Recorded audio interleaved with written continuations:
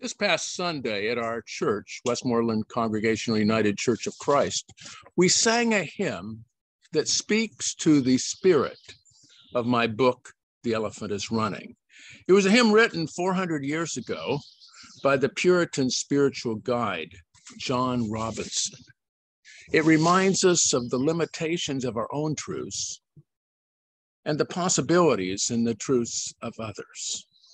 So on this glorious spring day in the Washington, D.C. suburbs, let me share this hymn with you. It's called We Limit Not the Truth of God.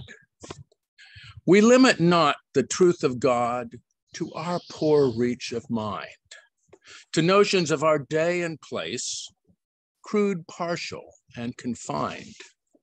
No, let a new and better hope within our hearts be stirred. O God, grant yet more light and truth to break forth from your word. Who dares to bind to one's own sense the oracles of heaven?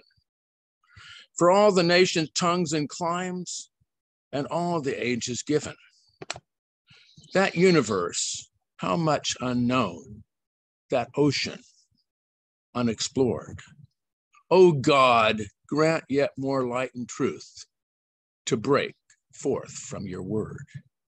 Eternal God, incarnate word, spirit of flame and dove, enlarge, expand our living souls to comprehend your love. And help us all to seek your will with wiser powers conferred.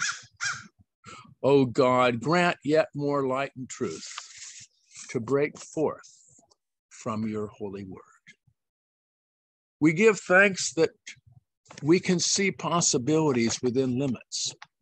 We give thanks that the elephant is running, that life is a process, that we are connected to one another, that we can enjoy the beauty of the earth and share that beauty with our brothers and sisters, our kin across the globe, that we can truly be people of light, people who grow in encountering our friends and relations from other faiths. Yes, let there be more wisdom and shed more light on your holy word.